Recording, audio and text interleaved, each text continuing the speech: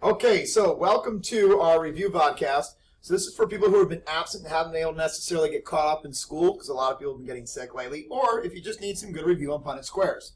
So I'm going to run through a Punnett Square problem with you guys today, in which you can actually see how Punnett Square works, how to set it up, and actually how to figure out your genotypic and phenotypic ratios. So the first thing you have to do is read the problem. It's not a thing you can skip over and figure out. So the biggest thing you want to do is decode the actual problem. So let's start out. It says in guinea pigs, black hair is dominant over white hair. So the very first thing you want to do is start decoding what we have here. So black hair is dominant, all right, over white hair, right? So now you've got that out of the way. First thing you're going to figure out is what letters will you be using in the Punnett Square. We're going to be using a B because it's the first letter of the dominant trait. So we're using capital and lowercase b's. Now, the next piece of information or clue you have is this. It says a purebred dominant female.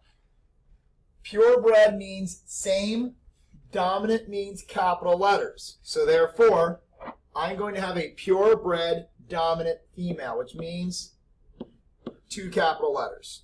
The next piece of information we're given is that she mates with a male who is heterozygous. Hetero literally means different, and therefore one of each. So you're going to have one capital and one lowercase.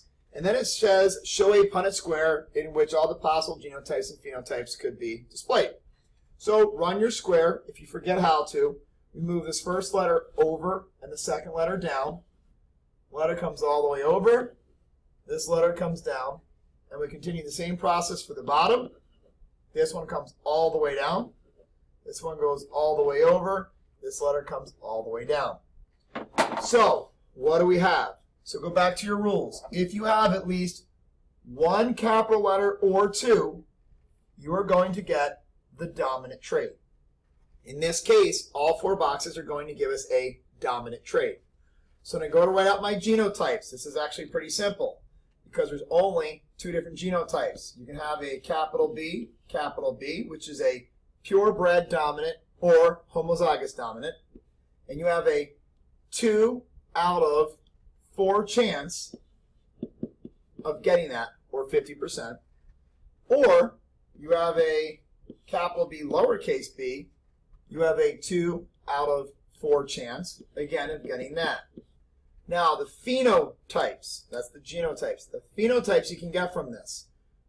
Capital, capital, capital, capital. They're all going to give us the same phenotype, which is the dominant phenotype.